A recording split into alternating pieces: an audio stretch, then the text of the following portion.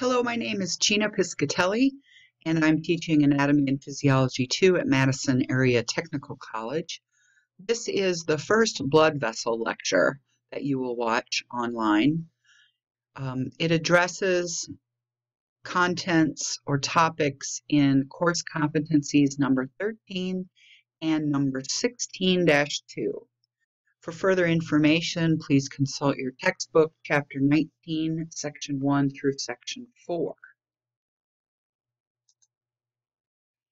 The topics that I'll discuss here in this first blood vessel lecture include the type of vessels that exist in the body, the structure of those vessels, including what kinds of tissues exist in the walls. Then we'll summarize the general functions of each type of vessel. Finally, we'll look at some disorders or vessel abnormalities that are common. So first, the types of vessels. There are three types of blood vessels found in the body. These include the arteries, the capillaries, and the veins. On this diagram, you can see that there's another kind of vessel here that's colored green, but this type does not carry blood. It carries lymphatic fluid, so these are called lymphatic vessels. We will talk about the role of lymphatic vessels in our next unit. Since you've already studied the anatomy of the heart, you're familiar with the fact that arteries and veins have two different functions. Arteries conduct blood away from the heart, whereas veins return blood to the heart. The arrows in this diagram show you that this would be considered an artery, but so would this. That would be considered an artery. One is colored red for oxygenated blood. One is colored blue for deoxygenated blood. This blood is making its way to the lungs to become oxygenated. The veins that are returning blood also may carry either oxygenated or deoxygenated blood. Capillaries, on the other hand, are the smallest vessels, and they have the thinnest walls. Blood is still flowing through them, but they are known more for their role in the exchange of materials between blood and the interstitial fluid that exists between the cells of the body.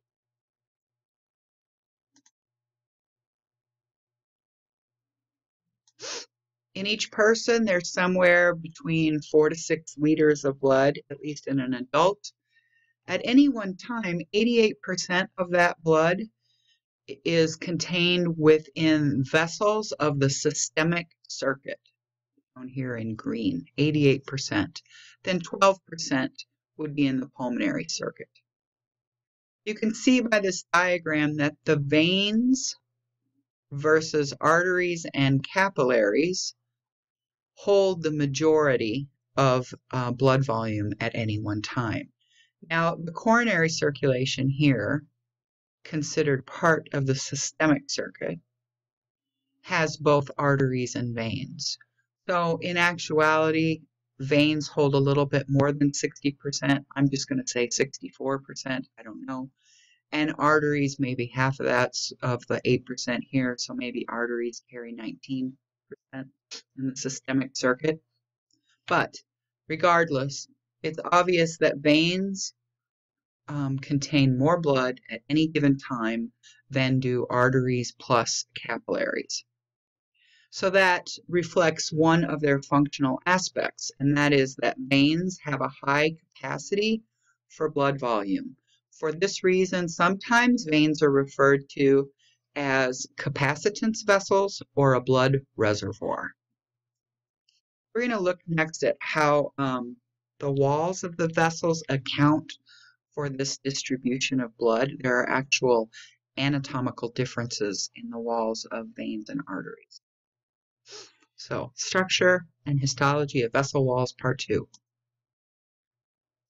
There is a basic scheme to the structure of all vessel walls. This diagram tries to show that scheme with the presence of 3 different possible layers. So one is purple, one is blue, and one is red, and interior, that's the lumen where the blood flows. This space is shown too large. It's not that extreme. These different layers are adhered to one another in an intact blood vessel. So the outer layer, most superficial, is called the tunica externa. The one that's in the middle is called the tunica media, and the innermost layer is the tunica interna. The tissue types found in each layer include connective tissue that provides support. That's the role of the tunica externa. Then in the tunica media, the presence of smooth muscle is predominant, and that smooth muscle can contract or relax. When it contracts, we say the vessel is undergoing vasoconstriction. When the smooth muscle relaxes, we say the vessel is undergoing vasodilation. So that's the tunica media. Smooth muscle is prevalent. The innermost layer, the tunica interna, contains simple squamous epithelium. This simple squamous epithelium is smooth to minimize friction, but later we'll learn that there are also secretions produced by this epithelium, like nitric oxide, that makes the epithelium even more resistant to the adherence of blood vessels. It makes it very smooth, not sticky.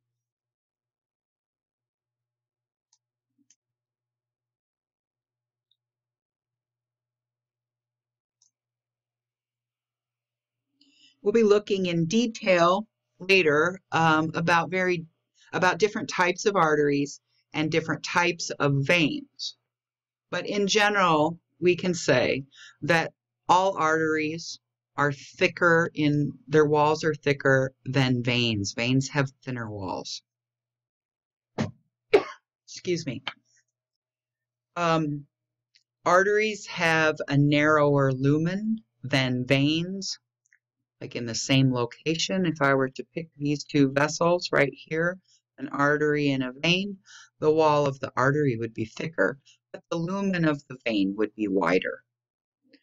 Arteries have elasticity. They can stretch to accommodate high blood pressure, and then they can recoil to allow blood to be propelled down the rest of the circulatory system. Arteries perform vasoconstriction and vasodilation much more than veins do because they have an extensive layer of smooth muscle. Veins are unique in that they have valves that prevent the backflow of blood. We want blood to flow from the capillaries up to the heart. I'm assuming we're down in the periphery of the lower limbs here. And as blood moves, it won't be pushed backwards because valves will prevent the backflow. The other generalization we can make is that capillaries throughout the body have very thin walls, the thinnest, because they're only composed of one layer. That layer is one cell thick, and it provides the ideal tissue for diffusion of materials between the blood and interstitial fluid. So this kind of outlines the different types of arteries and the different types of veins.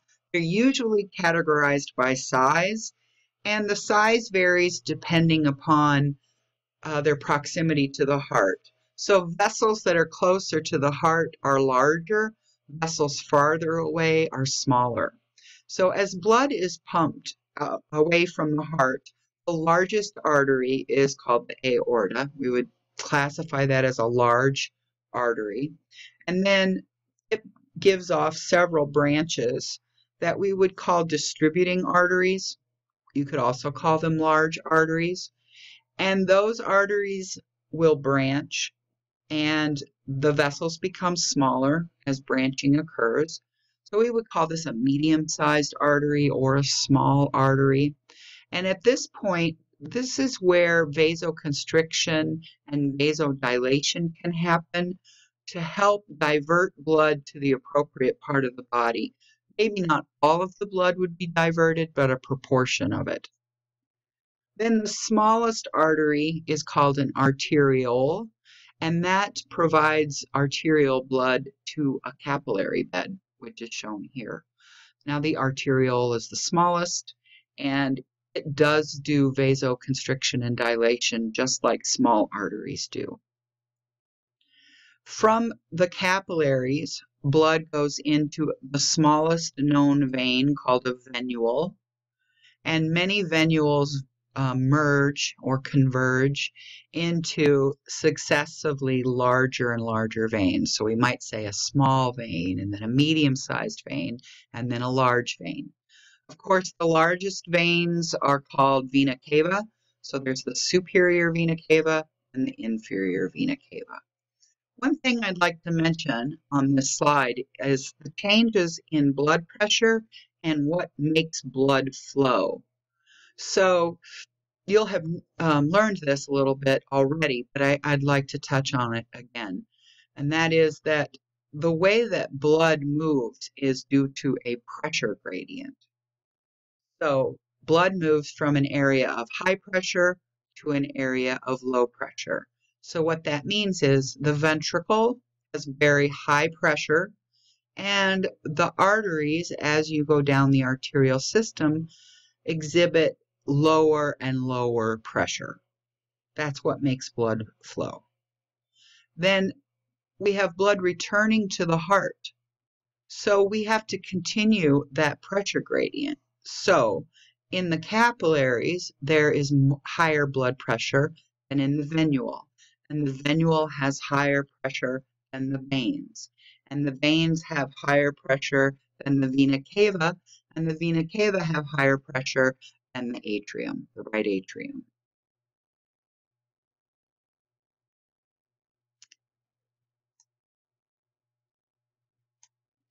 Let's look at the different features of these different sized arteries. First, all arteries have three layers, three tunics: the tunica externa, the tunica media, and the tunica interna. The largest arteries, which are closest to the heart, have an extensive tunica media with elastin present. This elastin allows them to expand during ventricular systole and recoil during ventricular diastole when the heart's at rest. That's going to help blood continue to flow. So they're able to respond to the fluctuations that the heart produces in blood pressure, and they can respond to very high pressures. The medium-sized arteries are called muscular arteries. They have a thick tunica media as well, and there's not elastin in here, but at this point we see a lot of vasomotion or vasoconstriction and dilation that diverts blood flow to where it's needed, maybe from one organ to another. It says here that the medium-sized muscular arteries have the thickest tunica media. It's a little bit difficult to explain why it's written that way. This tunica media clearly looks thicker than this one, but proportionally, the wall of the medium-sized arteries is made up mainly of tunica media. It's a proportional issue.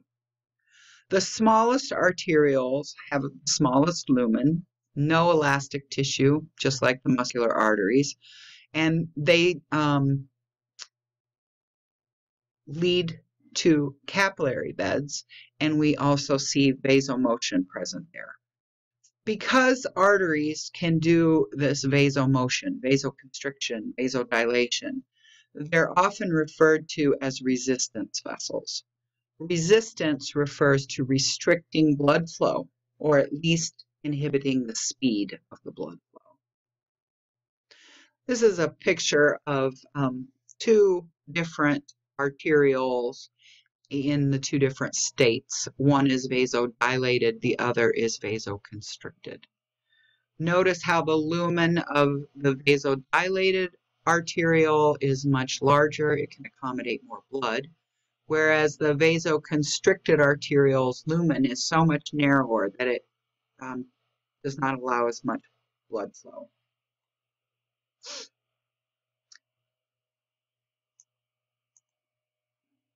Another structure that contributes to whether or not blood will flow through a capillary bed is a precapillary sphincter. So first, we talked just a minute ago about how if arterioles constrict, you will have less blood flow into this capillary bed. That just makes sense. The lumen will be more narrow and you won't get as much blood passing through. This particular capillary bed is well perfused. Oxygenated blood is entering the capillary bed in many different pathways, and converging, all these capillaries are carrying deoxygenated blood towards the venule. Notice here at the base of some of these capillaries is a structure called a sphincter. It's made up of smooth muscle, and in this case, that smooth muscle is not contracted, it is relaxed. But in the bottom diagram, this sphincter or smooth muscle is contracted, and therefore blood will not flow through these capillaries. Instead, the arteriole will mainly carry blood away from the capillary bed. Blood will bypass that entire capillary bed. But there are tissues surrounding the capillary bed, so those cells are going to need some oxygen. Therefore, some blood, a minute amount, I suppose, enters this vessel. It's called a meta-arteriole, and that carries oxygenated blood to the tissues here. So for the most part, the capillary bed has been diverted, but a minimal amount does enter. Okay, let's look at different types of capillaries now. There are three main types that differ in structure. One is a continuous capillary. These are the most common. Fenestrated capillaries is the second type. They're found in the kidneys and glands. The third type are sinusoids or sinusoid capillaries. They are present in the liver, bone marrow, and spleen. All of these capillaries, as the picture shows, are composed of a single cell layer thick tunica intima.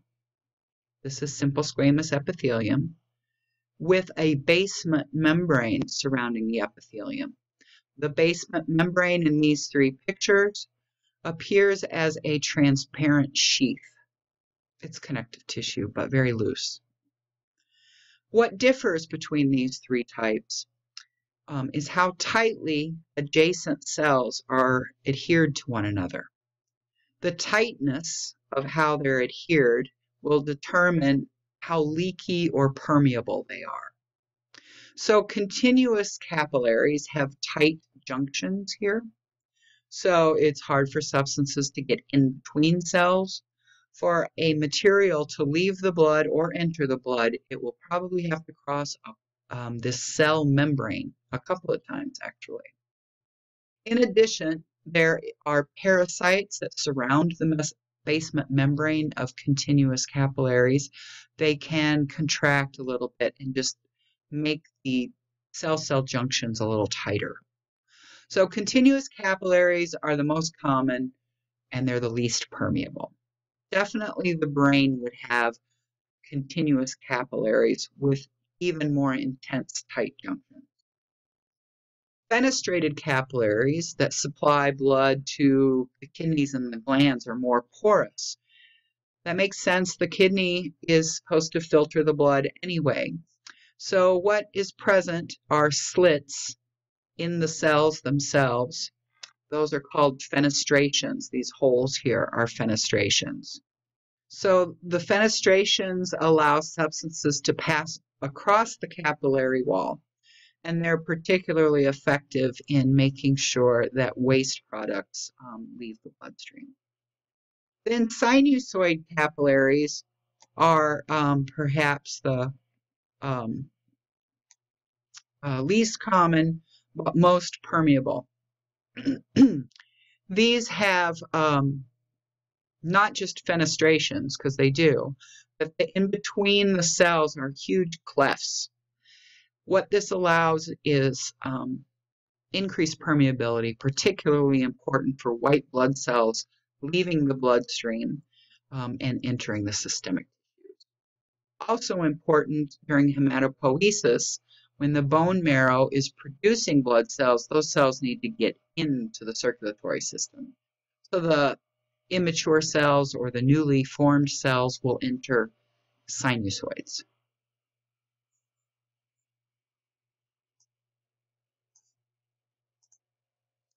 Now, there are different types of veins, as we discussed: large veins, medium-sized veins, and venules. They all have a tunica interna and some degree of smooth muscle, shown here in red. Even this is a little smooth muscle cell there. Large veins, the tunica externa is particularly prominent. It keeps the structure, the superior vena cava, inferior vena cava. The medium-sized veins, the tunica interna, has folds that form the valves, the venous valves that I discussed before, that prevent the backflow of blood. Venules are composed mainly of tunica intima, but surrounded by a little bit of smooth muscle. Now, this smooth muscle can contract. When it does so, these venules become narrower. That process, instead of being called vasoconstriction, is called venoconstriction. Also, these venules, when venoconstriction is not taking place, are particularly leaky or porous. So you do get some white blood cell extravasation and fluid leakage from the venules. This picture shows you a little bit about how venous valves work. Because blood is far from the propelling force of the heart, blood pressure is quite low as you return blood to the heart. Veins don't have any recoilability. There's no elasticity. So there's no way for the veins to propel the blood towards the heart either. So we have something else that aids the flow of blood, and it's called the skeletal muscle pump. When skeletal muscles that surround deep veins contract, so these two skeletal muscles contract, they press against the wall of the veins, and that forces blood to move. Now, blood could move in both directions, be squeezed in both directions, but it can only move upwards, or forwards, I should say.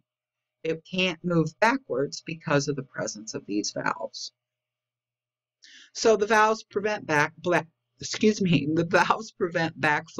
and ensure the proper direction of blood flow. This slide shows you a histological preparation of a nerve, a vein, and an artery from a very specific location or region in the body.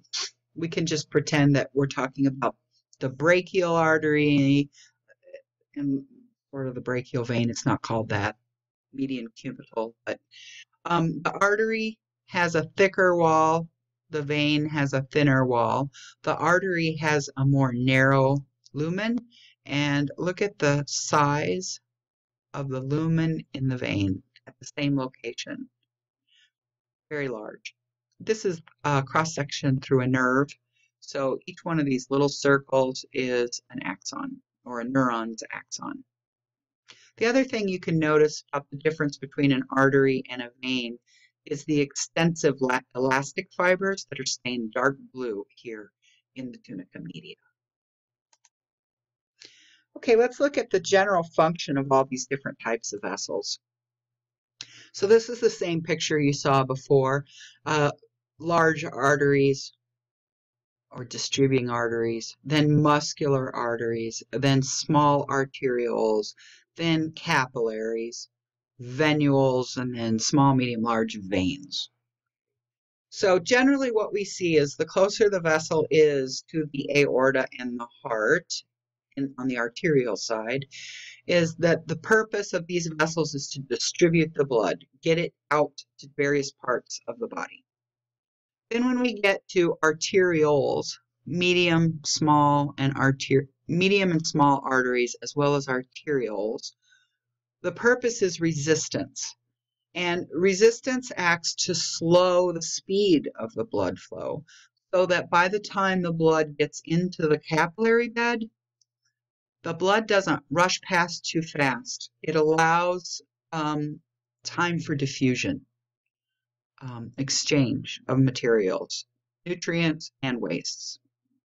And then the veins are often referred to as capacitance vessels because they just hold a large percentage of the blood. Okay, let's do some review questions on those different features of blood vessels. If you compared the subclavian artery, shown here, with the subclavian vein, shown here, how would their lumen diameters differ? Which would be bigger? The vein.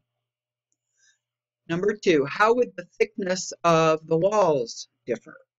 Which would have a thicker wall, the artery or the vein? The answer is the artery. And which would be stiffer? And that would be the artery. And which would be more flaccid? That's the vein. And that's because of the wall thickness. Okay, number 4, the layer found in all capillaries is called the what? Tunica interna. Then number 5, which has the thickest tunica media, a muscular artery, an elastic artery, or an arterial or medium-sized veins? So this one's a little bit tricky, but where do you find elastic arteries versus muscular arteries? The most elastic arteries are the large ones, so they can do recoil. What that means is they have the largest tunica media compared to these two, and you could consider the arterial to not have a very thick tunica media either. Veins in general, they don't have a thicker tunica media than arteries do. Okay, number 6, venous valves are continuous with which layer of a vessel wall? And that's the tunica interna. Number 7, arteries' elastin fibers are found in which layer? Tunica media. Then number 8, which type of capillary is the most common? Fenestrated, sinusoid, or continuous? The answer is continuous.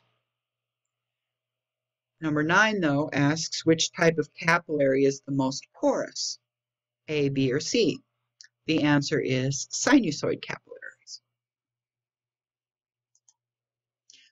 Okay, this is the last part of our lecture for today. It includes vessel abnormalities and disorders. So the first disorder I'd like to discuss has to do with vessels that are stiff. We say sclerotic or hardened sclerotic vessels. So there's 2 subcategories of sclerotic vessels: arteriosclerosis versus atherosclerosis. They differ in why the wall of the artery is stiff or hardened. In arteriosclerosis, it's the tunica intima or tunica media of the artery that has thickened. You can see that right here. It has lost elastin fibers, so it doesn't have the ability to stretch and then recoil. This can happen due to continuous hypertension or high blood pressure. So it can't stretch, it can't deal with fluctuations in blood pressure, and therefore it impairs the flow of oxygenated blood to tissues, and it makes the heart work harder to correct the problem. So eventually you could have a problem with the heart. Always arteriosclerosis you find in arteries, whereas atherosclerosis really technically could happen in any type of vessel, but it is most common in arteries. What you see is the lumen is filled with a substance. It's called a plaque. This plaque is usually lipid and obstructs the lumen. The plaque can be called an atheroma. If the atheroma is well developed, platelets usually stick then to it as well as the vessel wall in that location. And when platelets stick, they're activated. That makes them form a clot, and they also release materials that cause the tunica media to become thicker. So now you're going to end up with also an accompanying arteriosclerosis as well.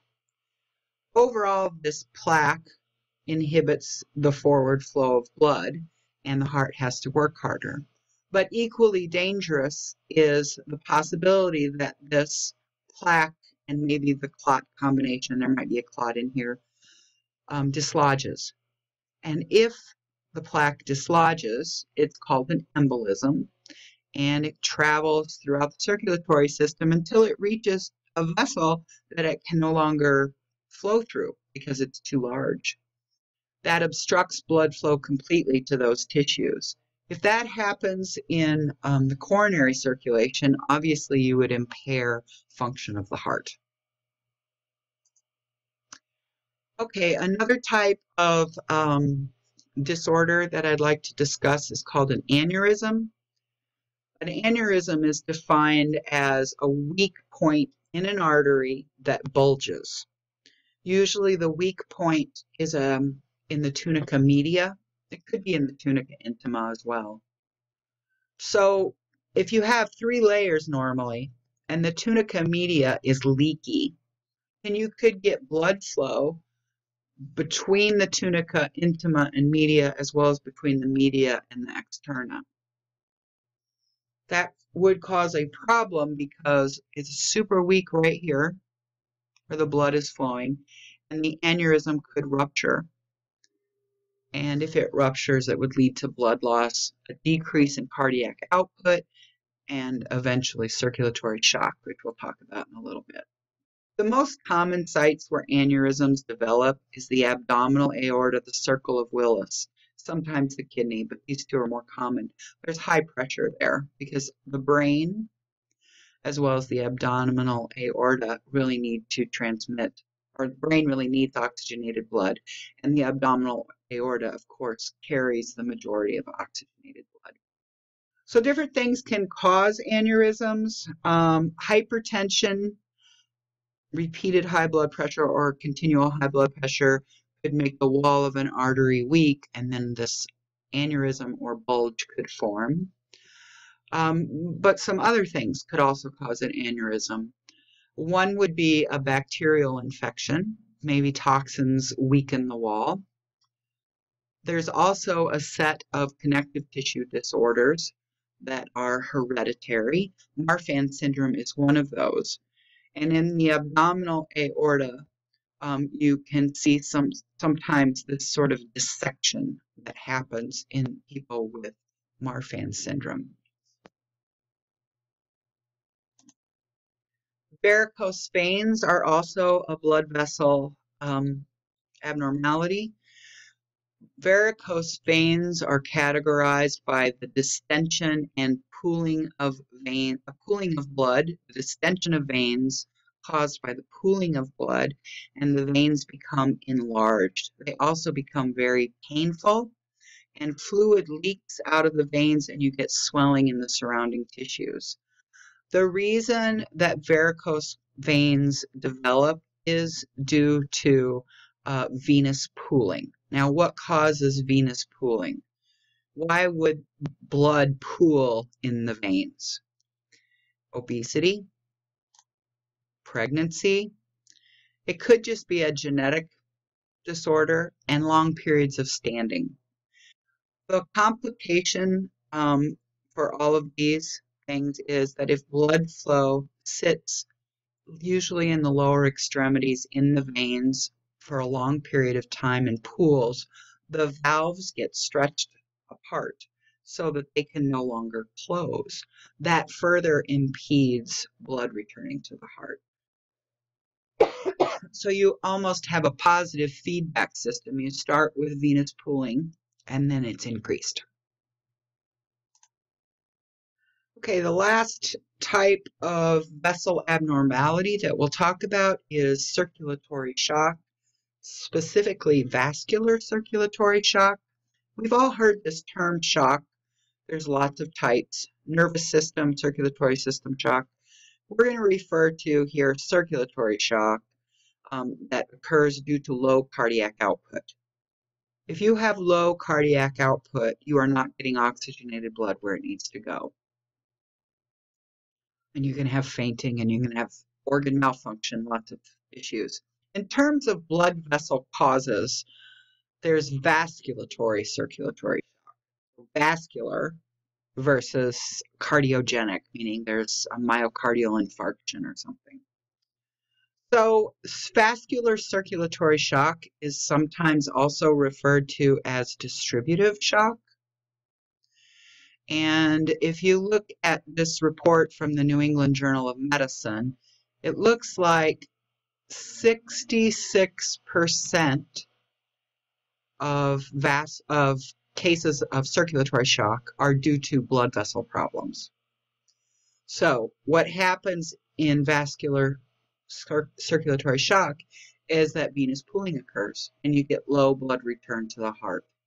Low blood return to the heart is the key, and that means that cardiac output will be decreased, and it is caused by, again, long periods of standing or sitting, but more commonly, this vascular circulatory shock happens very quickly, as opposed to something like varicose veins. Vascular circulatory shock can occur due to widespread vasodilation in response to being exposed to some sort of allergen or a bacterial toxin. So it's your immune system that is reacting to an allergen or a toxin, and your immune system tells your blood vessels to dilate. Mainly the veins will dilate, or at least blood will pool in the veins, and you won't get blood flow back to the heart, and therefore cardiac output will decrease. Okay, let's look at some review questions. Number 10, the circulatory disorder in which arteries lose the ability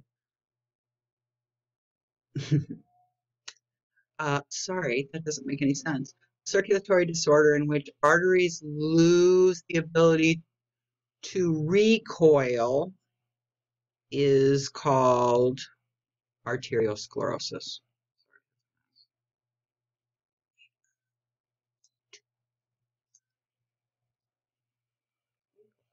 Number 11, a blank would cause blood flow between the tunica media and the tunica externa, and that's an aneurysm. Number 12, one danger of varicose veins is low venous return due to vascular pooling that is caused by the malfunction of what? And that would be venous valves. Thank you very much. That's all.